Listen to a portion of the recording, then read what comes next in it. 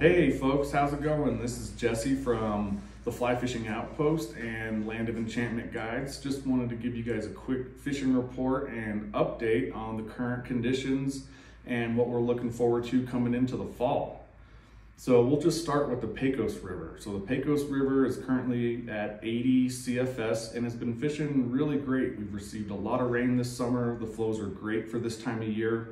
Dry dropper fishing has been excellent, and some nymph fishing in the deeper pools. If you're going to be heading up there, I'd still be throwing some stimulators, some chubby Chernobyls, some elk hair caddis. If you see, pods of rising fish, maybe try a little parachute Adams.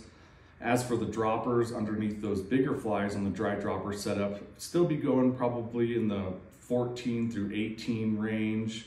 Something with a bead on it that's going to get down, some sort of mayfly emerger, pheasant tails, hare's ears, copper johns, and some sort of perdigan maybe.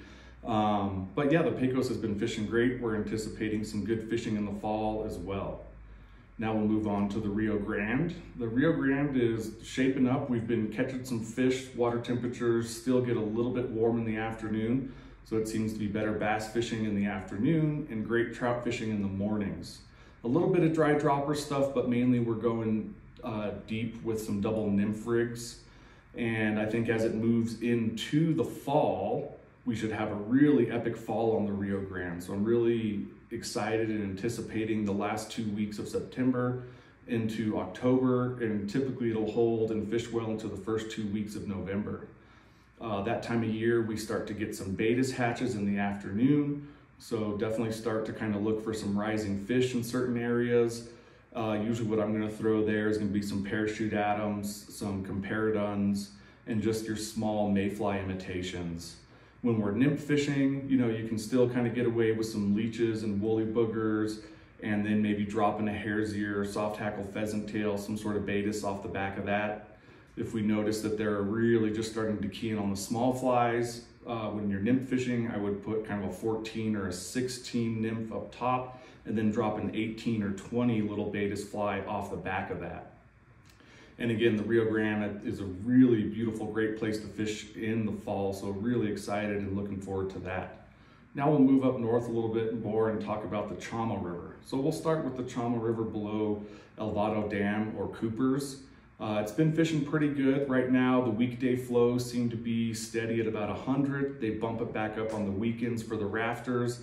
But if you're able to catch it during the weekday, that 100 CFS is a great flow. You can cross the river, move around.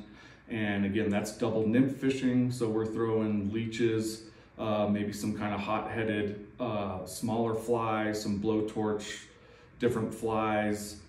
And as it moves into the fall, those browns will start running as it gets into October, and you always have the possibility of a really nice, beautiful fish. So Coops has been holding steady, great place to catch some numbers in and around Coopers, and if you want to go for a walk, then going all the way down is a great bet, just walking as far as you want downriver. Now the Upper Chama has been fishing pretty good. I've been doing a lot of dry dropper type fishing up there, maybe some double nymph in the deeper areas. And it's still holding and fishing pretty good.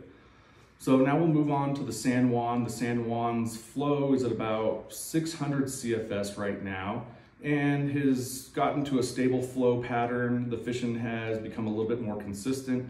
Again, the fall up there is a great time to be on the river, usually a busy time of year, but fishes really well in the fall. Those Baetis will start hatching, and you can get some really good dry fly potential usually in the afternoon. In the morning, I would start with probably, maybe red if you're fishing deep, but throw in some kind of larva, some pupa imitations in gray and olive. Sometimes those foam wing mergers are a really hot pattern this time of year. So in your grays and chocolate, those foam wings work really well. And then as it moves into the afternoon, I would anticipate more of that Baetis hatch, especially on the overcast days, and just throw in your favorite Baetis patterns. If you're seeing rising fish, throw in small 22s and 24 parachute Adams or comparadons. Now we're going to talk a little bit about some of the private properties that are still fishing pretty good, and also looking forward to fall on some of those properties. So Cow Creek Ranch, we've We've had a phenomenal year on Cow Creek. It's going to continue to fish well into the fall. Dry dropper fishing, lots of fish in a really beautiful place.